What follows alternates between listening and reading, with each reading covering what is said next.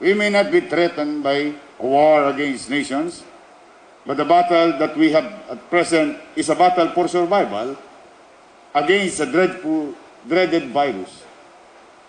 This is a challenge that all of us, as a community of peace, love, and enlightened economies, is facing.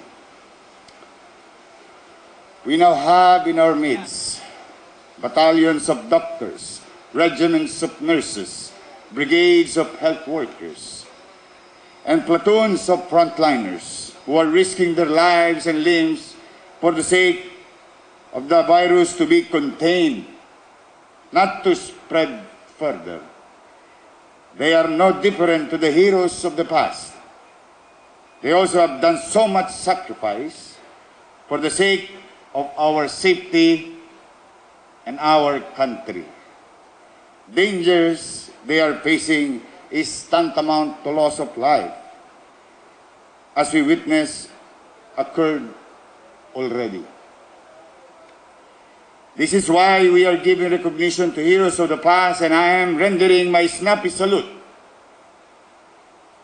to all of the health workers who lost their lives in the fight against COVID-19. No amount of thanks and gratitude could equal the act of patriotism that you have done for the sake of our fellow countrymen.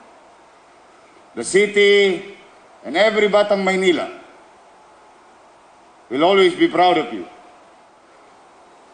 Please, my fellow Manileños, my fellow Filipinos, let us give our help and support to the government in the fight against this virus. And soon, I am firm in my belief that just like what the war that we had experienced 76 years ago, we will all come up as victors. This country and our city will be strong again as ever.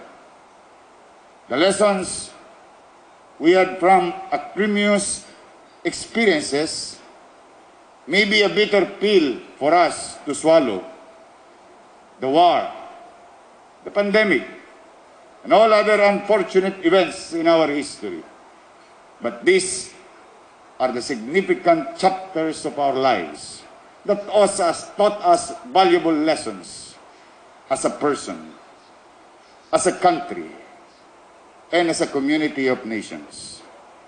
And that is for everything to succeed, we should forgo our personal desires and ultimately have genuine concern to our brothers and sisters and even to our neighboring nations.